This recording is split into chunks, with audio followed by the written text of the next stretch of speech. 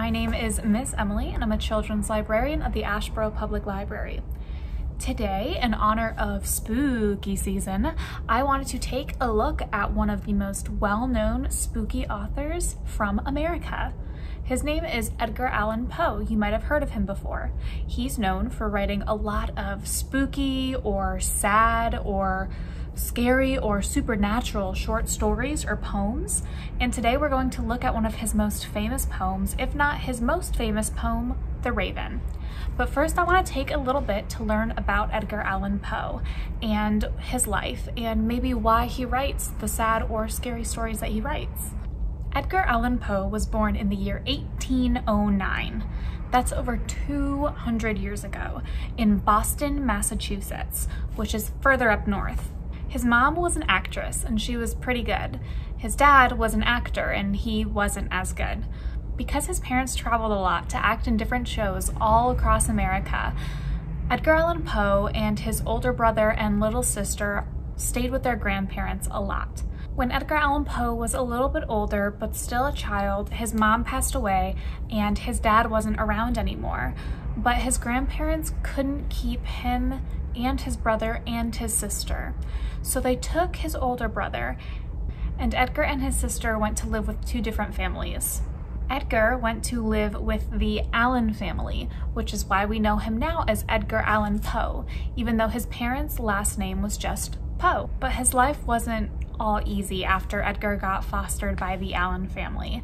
When he became an adult, Edgar Allan Poe had a really hard time keeping down regular jobs, and many of the people he loved, including his wife, passed away. This made Edgar really sad, which is normal. And so a lot of his poems and stories often reflect those sad feelings in them. Poe's sad life experiences contributed to these sad and creepy short stories and poems that he's most known for and that made him famous. Even Edgar Allan Poe's own death is a mystery. No one knows what happened. Now, even more than 100 years since Edgar Allan Poe has written all of the stories and poems that he is famous for, we still think of him as one of the spookiest and creepiest and most mysterious authors that is from America, and even in the genre itself. Part of what makes Edgar Allan Poe's writings so spooky or sad or mysterious are the literary devices that he chooses to use. Literary devices are basically techniques that authors use to help get across certain points, the points that they want to get across, or the mood that they want you to feel. So today, before we start reading The Raven, we're going to look at some of the literary devices that Edgar Allan Poe used in his own short stories and poems, including The Raven. And these are awesome literary devices that you can put in your own short stories or your own poems. Even if they're not spooky, you can figure out how to use them to make the tone or mood of your poem just how you want it. The first literary device I want to look at is repetition. Edgar Allan Poe uses a lot of repetition, and repetition is just what it sounds like, repeating stuff. In the same way that you or I might repeat something to make sure that it's being emphasized or that people are listening to that information specifically, and showing that that's something important, authors can do the same thing. They can use repetition to draw attention to certain lines in their poems or their stories or certain symbols, the stuff that they want you to pay attention to. In Poe's writing, I think some of the repetition also makes it even more spooky. I don't know why, I just think it makes it kind of scary. Let me know if you think the same thing after we read it together. Maybe it's just me who thinks that way, and that's okay.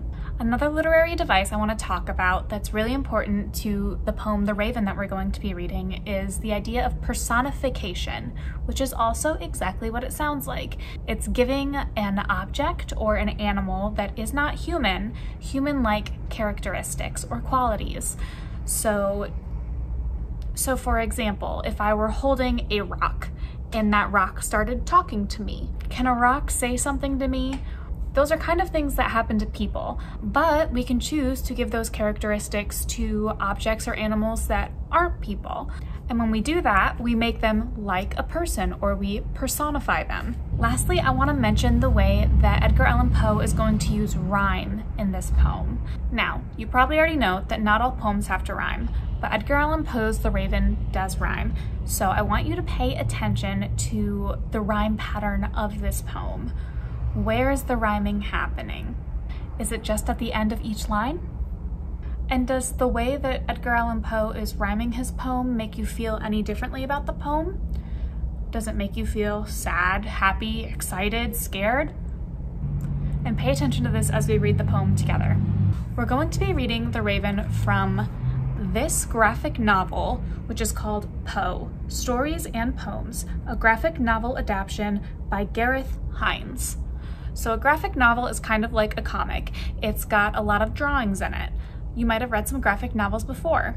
However, this uses the stories and poems that Poe has already written and adds imagery to it. So rather than just imagining what's happening in the poem, we can kind of see it acted out as well. So you can also pay attention to the illustrations by Gareth Hines that are in this graphic novel adaptation of The Raven. I do want to say before we start reading The Raven that Edgar Allan Poe does kind of use some hard or weird words sometimes. So if you come across a word that you don't recognize, you don't know, or you think sounds kind of funny, go ahead and consider jotting it down in a journal, and then after we finished reading it, you can go ahead and Google or go to the Oxford English Dictionary website and look up the definition.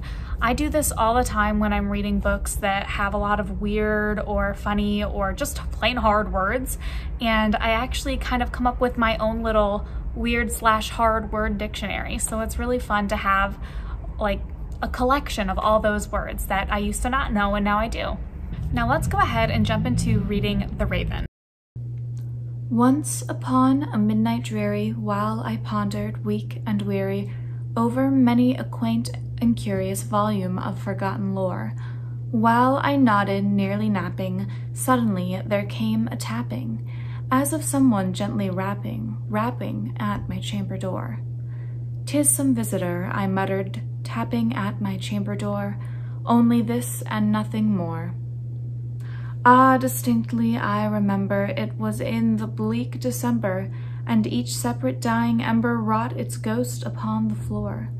Eagerly I wished the morrow, vainly I had sought to borrow from my books surcease of sorrow, sorrow for the lost Lenore, for the rare and radiant maiden whom the angels name Lenore, nameless here forevermore.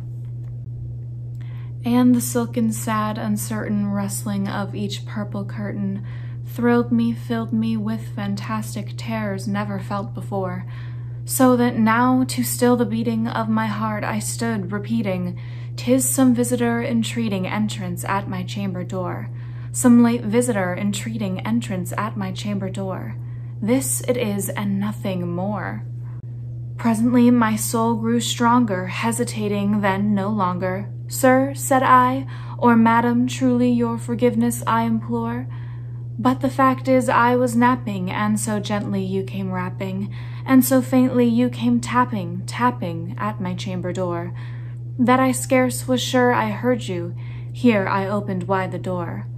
Darkness there and nothing more." Deep into that darkness peering, long I stood there wondering, fearing, doubting, dreaming dreams no mortal ever dared to dream before. But the silence was unbroken, and the stillness gave no token, and the only word there spoken was the whispered word, "Lenore?" This I whispered, and an echo murmured back the word, "Lenore!" Merely this, and nothing more. Back into the chamber turning, all my soul within me burning, soon again I heard a tapping somewhat louder than before. "Surely," said I, "surely that is something at my window lattice. Let me see then what threat is, and this mystery explore. Let my heart be still a moment, and this mystery explore. 'Tis the wind, and nothing more." Open here I flung the shutter, when, with many a flirt and flutter, in there stepped a stately raven of the saintly days of yore. Not the least obeisance made he, not a minute stopped or stayed he, but with mine of lord or lady perched above my chamber door, perched upon a bust of Pallas just above my chamber door, perched and sat, and nothing more. Then this ebony bird beguiling my sad fancy into smiling, by the grave and stern decorum of the countenance it wore. Though thy crest be shorn and shaven, thou, I said, art sure no craven, ghastly, grim, and ancient raven wandering from the nightly shore. Tell me what thy lordly name is on the night's Plutonian shore. Quoth the raven, Nevermore. Much I marveled this ungainly fowl to hear discourse so plainly, though its answer little meaning, little relevancy bore. For we cannot help agreeing that no living human being ever yet was blessed with seeing bird above his chamber door, bird or beast upon the sculpted bust above his chamber door, with such name as Nevermore. But the raven, sitting lonely on the placid bust, spoke only that one word, as if his soul in that one word he did outpour. Nothing further than he uttered, not a feather than he fluttered, till I scarcely more than muttered, Other friends have flown before. On the morrow he will leave me, as my hopes have flown before. Then the bird said, Nevermore. Startled at the stillness broken by reply so aptly spoken, Doubtless, said I, what it utters is its only stock and store, caught from some unhappy master whom unmerciful disaster followed fast and followed faster, till his songs one burden bore, till the dirges of his hope that melancholy burden bore, of never, nevermore.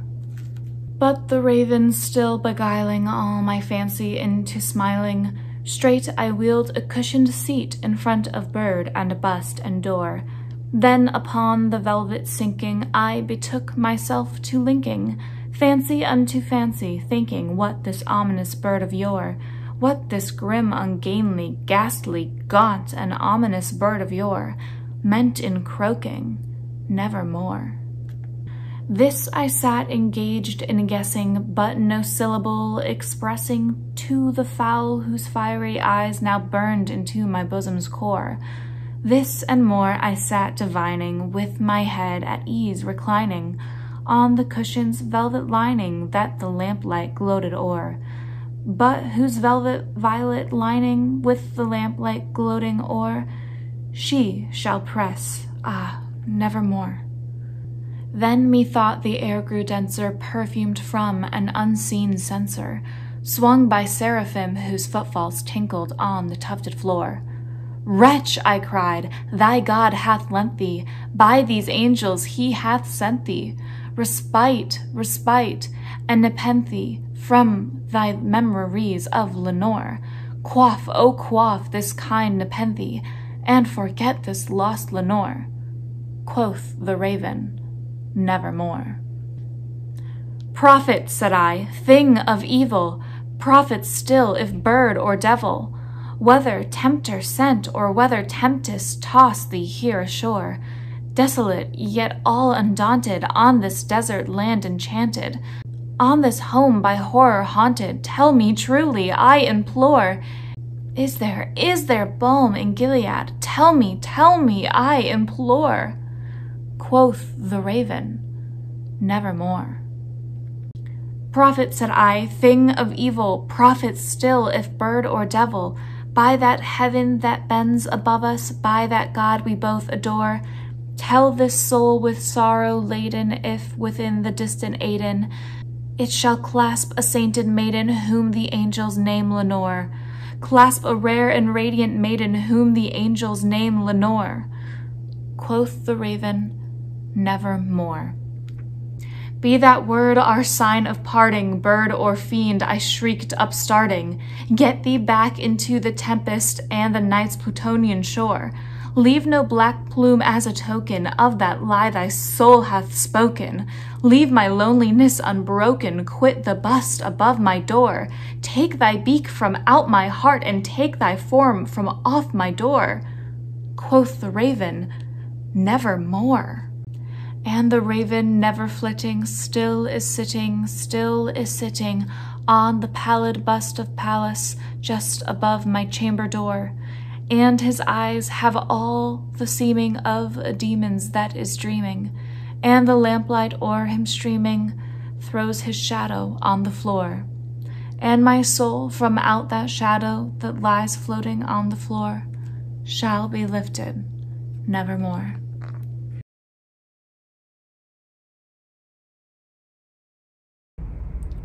So I want to ask you guys some questions now, and if your parents give you permission, you can go ahead and respond in the comments below on our Facebook post or our YouTube post. But what I want to ask is, what did you think of that poem? Did you think that the beginning of the poem felt different from the end of the poem? If you didn't, that's okay, and if you did, that's okay too. But why did you feel that way? What about the raven? Why do you think the raven was there? And do you think that the poem felt kind of different before the raven showed up and after the raven showed up? Last question, and this is kind of a fun one. Why do you think Edgar Allan Poe chose a raven instead of some other kind of a bird? Why couldn't the poem be called The Parrot or The Blue Jay? Why a raven? Remember, there's no right or wrong answers to any of these questions. The great thing about reading is that we can all interpret things differently. What I think is spooky or funny or sad, you might not. You might think something completely different, and that's awesome. Personally, I think The Raven is kind of a spooky poem, but I also think that it's really sad. I think that the repetition in the poem isn't very scary at first, but the more it's repeated, the scarier it gets to me. Like, it gets past a normal amount of repetition and it goes into a spooky amount of repetition. And I also think it's kind of sad / spooky because we can see the narrator's feelings changing, but the raven doesn't change. The raven just says that one word over and over again. Never more. Why? Let me know what you guys think. All right, thank you guys for taking the time to learn about some cool literary devices and read The Raven by Edgar Allan Poe with me today. I wanted to introduce our poet tree, which is our tree for poets and authors and different genres that we might look at when we're doing Creative Writing Corner. I've already went ahead and put up our picture of Shel Silverstein on it since we did him for our first Creative Writing Corner. And let's go ahead and add Edgar Allan Poe. This is what he looks like, and we're gonna pop him right onto the tree. That way Shel Silverstein's not so lonely. All right, before we say goodbye, I wanted to give you guys a writing prompt that you can do for the next month. You can choose to do this prompt. It's obviously not homework, so you don't have to do it. These writing prompts are just so that if they sound interesting to you, you can go ahead and choose to write about them. You can write about them in any format you like. You can do a scary story, you can do a funny story. And if you like, you can call the Ashboro Public Library Children's Room to set up a curbside pickup to pick up a cool little notebook that we're giving away. It comes with a little sticker so you can show your creative writing pride, and you can go ahead and call the Ashboro Public Library to pick one of those up. So let's go ahead and do our writing prompt for this month. No peeking. And our writing prompt is, have you ever read a book written by Dr. Seuss? Write your own Seuss-style story, complete with rhymes and made-up words. So if that sounds interesting to you, or you feel like making up some new words, you can go ahead and follow that prompt and write it in any notebook you have at home, or you can write it in your creative writing journal.